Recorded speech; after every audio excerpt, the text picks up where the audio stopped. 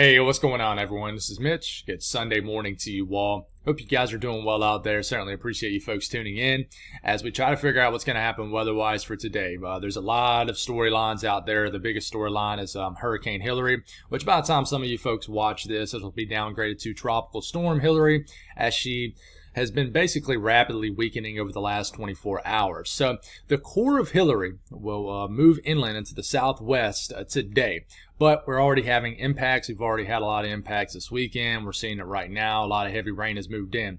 But like I said, the core of Hilary, especially the eastern side, basically the area that's east of the actual center of low pressure of Hilary, will move into areas of like Southern California later today, which that core means it'll bring the strongest winds, and then it will even bring a tornado threat for a few hour period across Southern California. Extremely rare, but we literally have a threat of tornadoes in the deserts of Southern California. Okay, so we need to talk about that. We need to break that down. We'll talk about the entire lower 48 too, and then we'll give you an update on what's going on out there in the Atlantic. But we'll get more detailed on the Atlantic tonight. So we're going to go kind of just over the information in the Atlantic about what is threatening. We're not going to talk about the systems that just do not look like they're going to threaten land as of now. We're going to focus on the ones that could threaten land over the next 7 days. And when I say threaten, I don't mean a major hurricane, guys. I just mean in general impact. So I want to quickly apologize. I've not been able to answer comments over the last 2 videos. It's been a very active last 2 days for me. And things did not go according to plan yesterday with how I kind of laid out my day. I had issues with my push mower that delayed me 2 or 3 hours, and just kind of caused a domino effect throughout the rest of the day. I had pretty much planned out a video for yesterday evening, but just never had time. I just kind of ran out of gas. So we'll get you guys answer all the questions, answer all the comments, acknowledged today. Got like a 9 to 10 hours of sleep last night, so if I'm sounding kind of foggy or just not very energetic, I do apologize. But we're going to muscle our way through it because it's very active, and we need to get you guys some clear, good information. If you folks have not subscribed, certainly consider doing that. Like the video if you like it. You guys got anything that I can pray about or pray over, as always, please put it on the comments below. In the comments below, it gives me an opportunity to pray over it, and it gives others an opportunity to do so too. Just take a look at water vapor loop, and it will show us the Eastern Pacific, the Atlantic, and the lower 48, even Mexico, Central America. So you see this right here. This is Hilary, this kind of big blob of white that's moving northward. This is Hilary moving in, upper level low right here that's pulling Hilary in, and it's working in sequence with a ridge of high pressure that's built over the central U.S., and this is taking an avenue, basically sandwiched, the moisture is sandwiched in between both of these atmospheric flows out here, and you are getting basically just a push of moisture into Southern California, Nevada, areas of Arizona, Utah, and this is going to make it all the way up into Idaho, and then eventually maybe even into southwestern portions of Canada. At the same time, you got many areas to watch out here in the Atlantic. One's a pretty robust tropical wave that has entered the eastern Caribbean. You actually got a tropical depression a little bit further east, and then we have a tropical wave right here, which I think will become a lot more convectively active over the next 24 hours as it heads on across the Gulf of Mexico and could bring some beneficial rain to South Texas. So this is what's going on right now. Not a whole lot going outside of Hilary. Not a whole lot going on outside of Hilary for the rest of the 48 today. So when we do get to that section of the video, we're going to skim through it pretty quick, but we're going to spend a lot of time on the southwest, more time than we ever have spent on the southwest for sure. So we look at the radar. Really the only thing going on is in the southwest, which is a lot of rain is surging in to Southern California. This is right on top of Las Vegas and southern sections of Nevada. You got a shield of rain even into northern Nevada. You got rain all the way up into areas of Idaho. And we even got rain up here in Montana that we're waking up to. And as this continues to chug along this ridge of high pressure that's centered back over here. But this is basically the northern shield of rain that's getting yanked northward right here. The actual center of Hilary is down here, okay? As she continues to chug northward, this is where the center of Hilary is. And this is where the core of probably the worst weather will be. Yes, you're probably going to start to get some flash flood warnings in Southern California, probably any minute now, honestly, but over the next several hours. But the really heavy rain, the strong winds, and even a tornado threat on the eastern side of Hilary is definitely going to emerge over Southern California over the next several hours into the early afternoon hours, where there will be in general, a brief period where there will have the potential to be some tornadic activity in the desert of Southern California, the deserts. So pretty wild. But this is it. This is tropical, rich tropical moisture from the Pacific moving in. We take a look at the Storm Prediction Center and what's going on. Nothing really, but your eyes immediately go to this. You see this little itty bitty slight risk.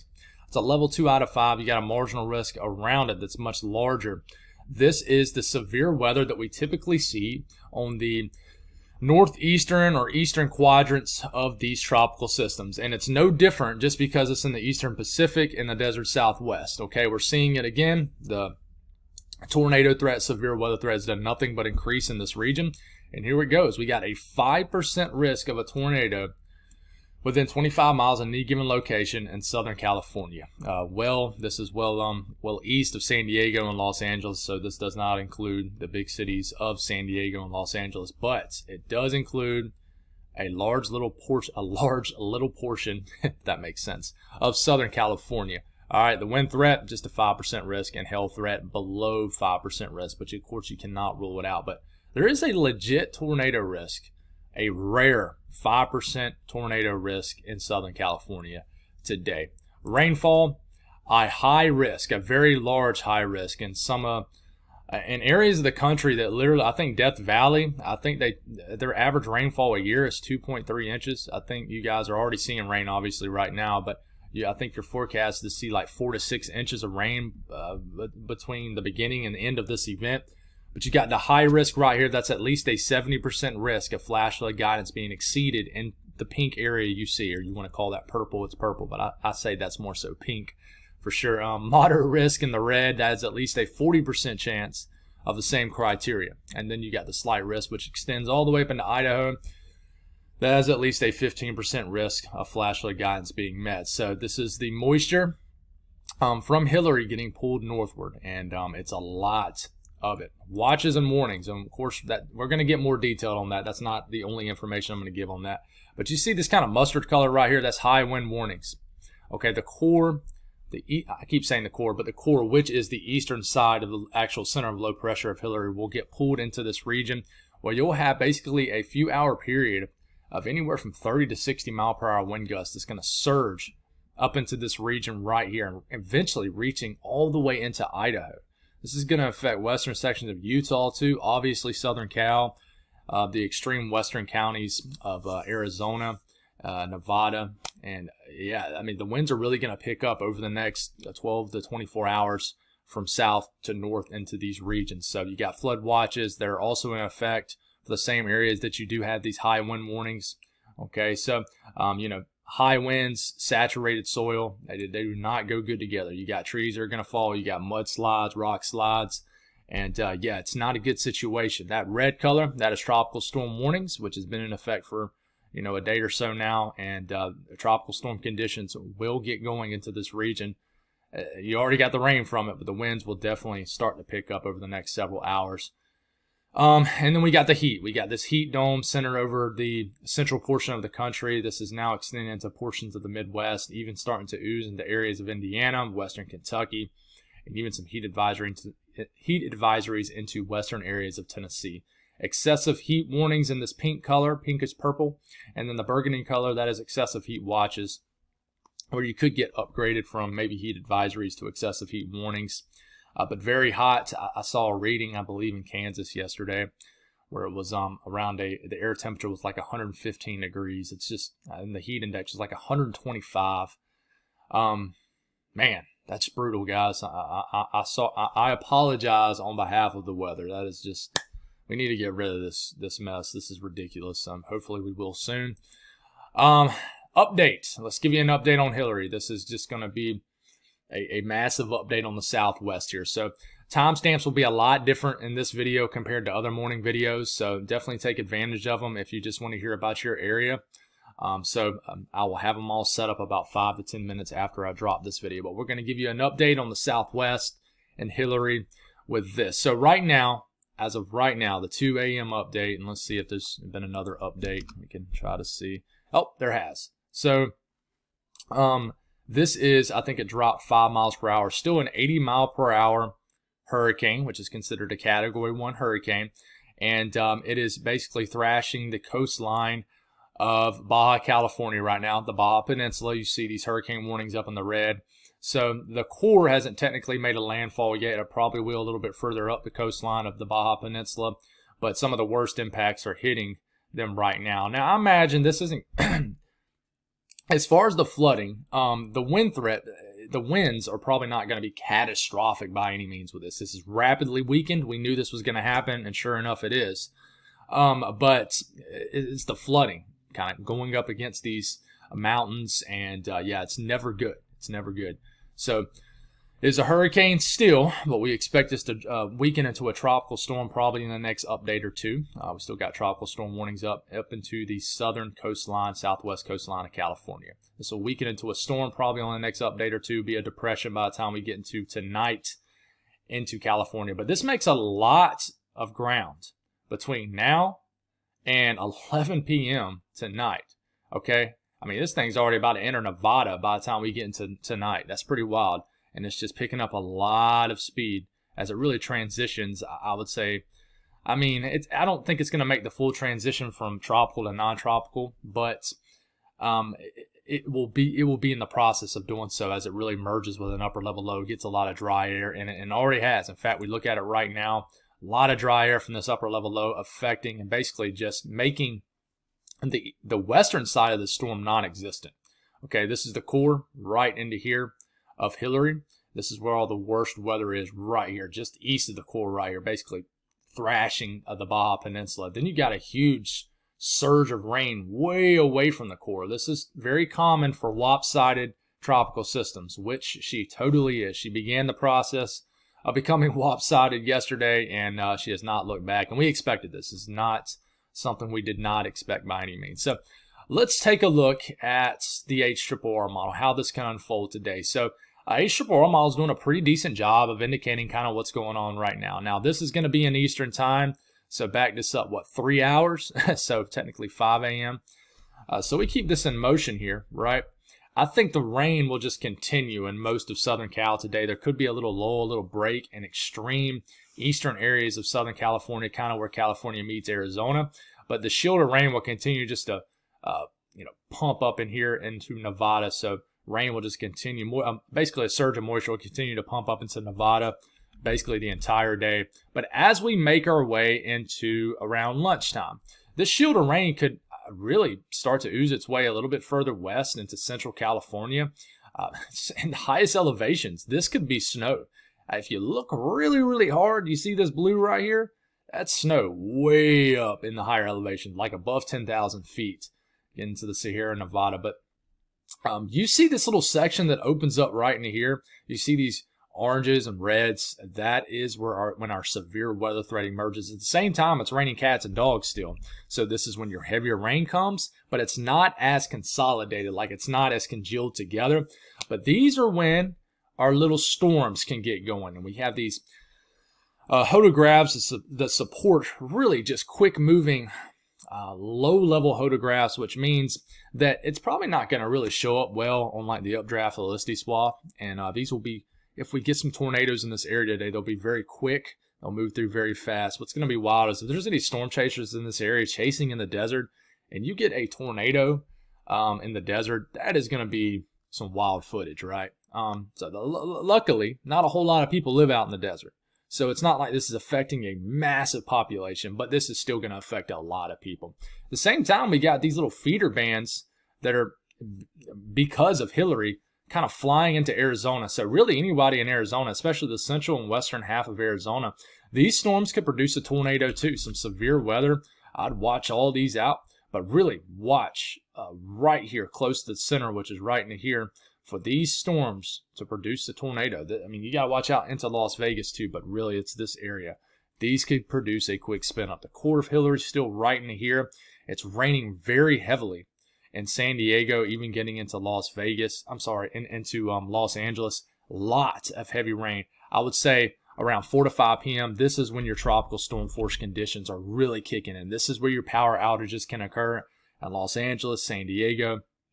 And this continues and just quickly races north. By the time we get into about midnight, most of the rain is really just over the higher elevations of California, fully moving into areas of Nevada, western Nevada, and starting to get all the way up into Washington State and Oregon and areas of Idaho. But you still are dealing with a little bit of leftover moisture. So this is going to move in and move out quick.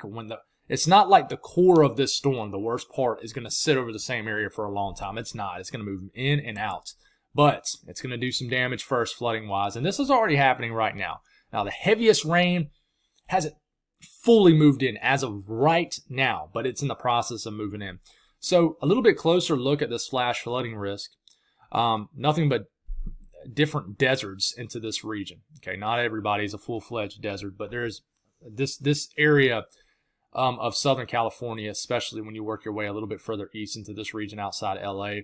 A lot of desert, but there's a lot of mountain ranges too. A lot of individual higher areas that have higher elevations. So it's a microclimate. There's mountains in here.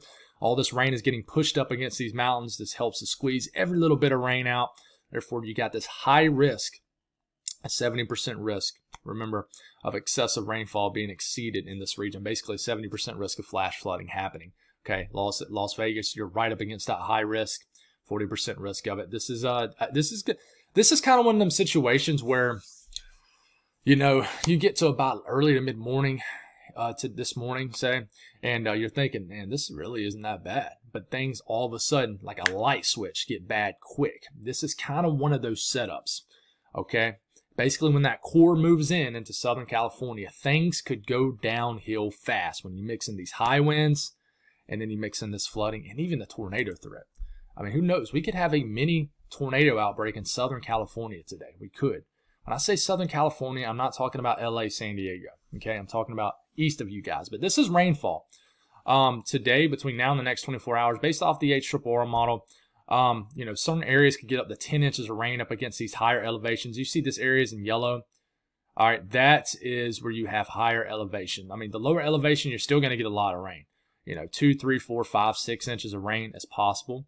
Okay, but where this really, this plume of moisture pushes up against these higher mountain tops, these higher mountain ranges, these ridges, it squeezes out every bit of rain possible. A lot of rain. Okay, some areas will get more rain than they typically see. Some areas, like Death Valley, could get more rain than they see in 1 to 2 years in like a 2-day time frame. Okay, which that 2-day time frame already started, but you get what I'm saying.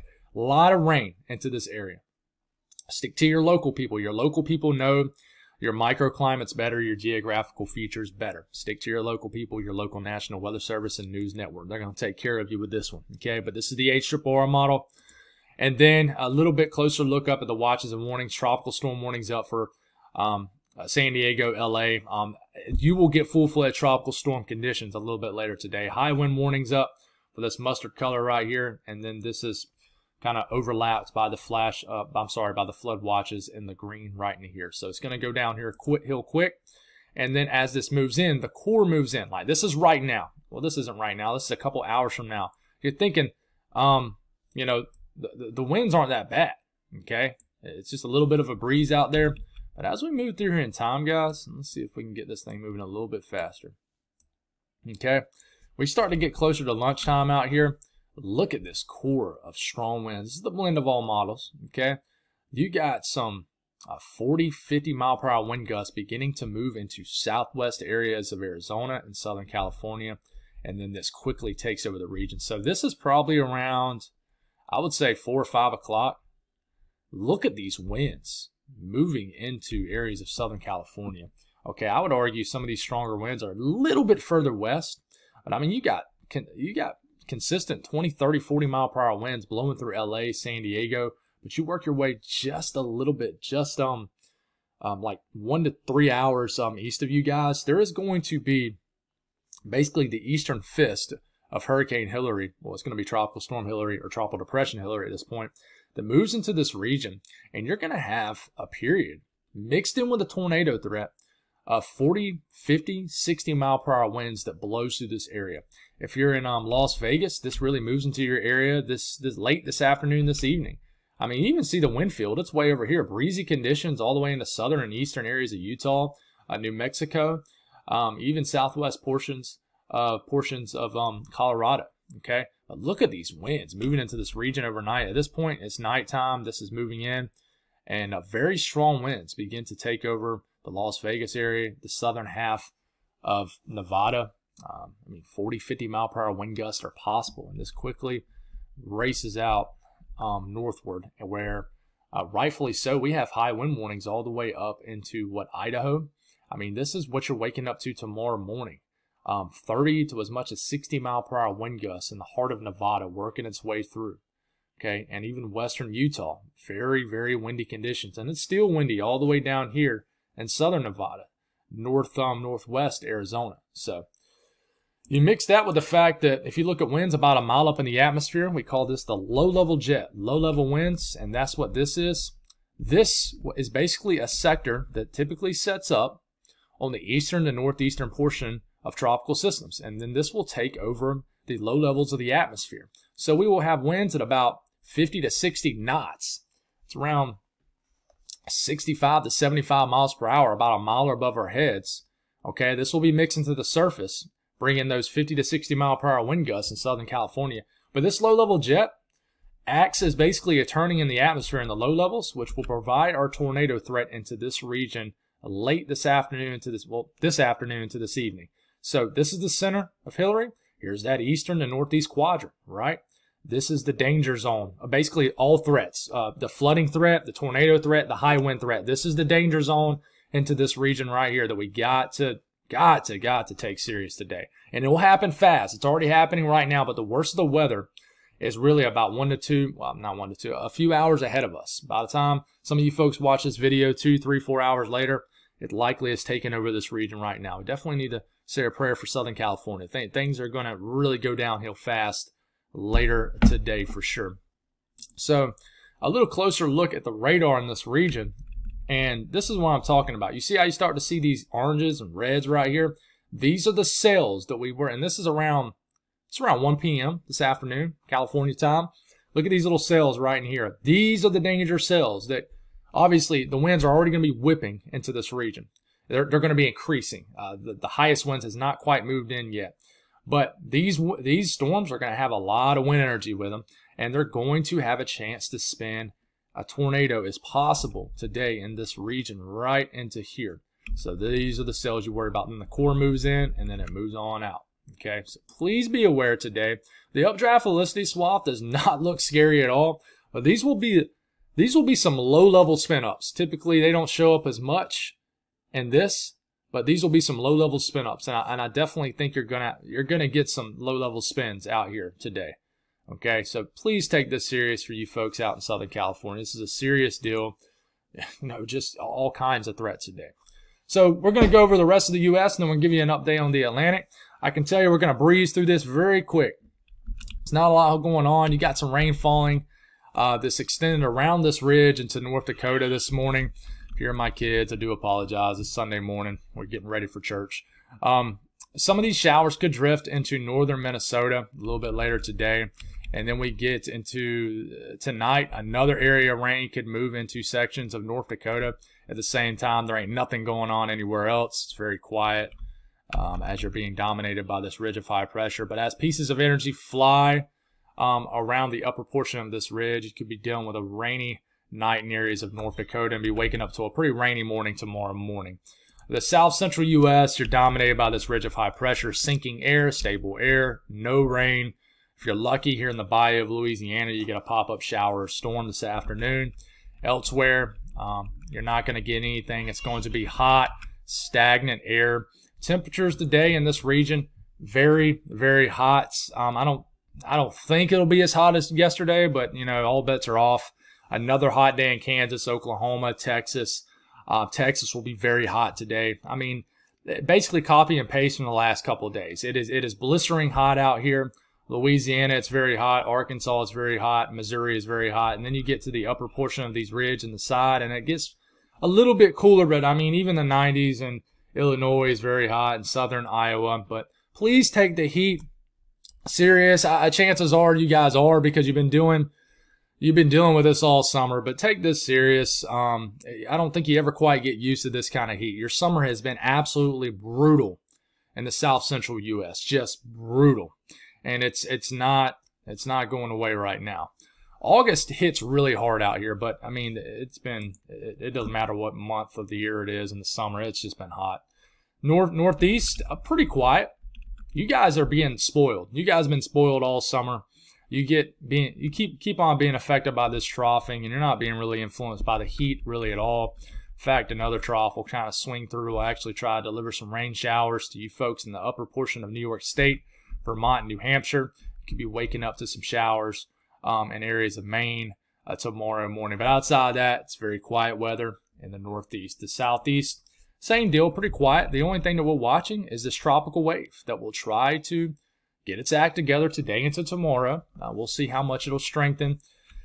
And then we'll have to watch for some showers and storms that are possible into southeast Georgia. We even had a pop-up here in the low country of South Carolina yesterday. But I think this tropical wave, will continue to bring some showers and storms in southwest Florida. And then maybe we'll spark some later this afternoon for pretty much all of western Florida. So, if you live in Gainesville, Tampa Bay, Fort Myers, definitely could be a stormy afternoon, evening for you guys. Some showers are possible in the eastern sections of South Carolina, maybe in southeast North Carolina. Outside of that, pretty quiet weather day. But you see this wave racing across the Gulf of Mexico. This is what we got to watch. And we'll talk about this here in a second. Temperatures today, nice in the Northeast, a little bit warmer than what you've seen, but 70s and 80s, 90s mostly for the Southeast. Brutally hot in the south central U.S. Rain, cooled air in the Dakotas. A little bit cooler today in the Dakotas in general. Minnesota, upper portion of the state 60s, lower portion 80s. We move out west, and your weather's being influenced by Hilary, so everybody's pretty much below average or around average temperature wise. But most people below average is because you're dealing with rain, cooled air. So update on what's going on out here. And I think we got another update, and we do. So we still got Tropical Depression 6. I think we're going to get a couple I think we're going to get Tropical Depression 7, Tropical Depression 8 here in the next few updates, as we have a lot of systems out there that are right on the verge of becoming a tropical depression. But right now, as of the 8 a.m. update, literally just dropped, we got Tropical Depression 6. We got 4 other areas of interest. This one is our wave that is leaving the Florida Straits right now, emerging into the Gulf of Mexico. 50% chance to develop within the next 7 days.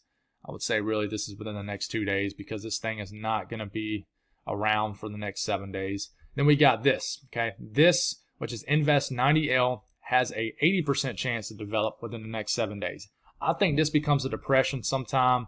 It says sometime within the next couple of days right here in the discussion, if you can read that really quick. And I really think this is going to bring some squally weather to Puerto Rico, the Dominican Republic. And then we just got to watch it, okay? I think it'll encounter a lot of shear, maybe north of it. But I think that there's going to be an avenue, even as it does begin to turn, for it just to head out to sea. But we don't know that for sure. We'll continue to watch it. We still got Invest 98L that could become a depression probably sometime in the next update or two. But regardless of what 98L does, it's just not going to bother anybody but the fishes. It's way too north in latitude, and it's going to probably head out to sea. But this thing has just been chilling with us for a while now. Then we got this pretty robust tropical wave. We'll have to watch this one.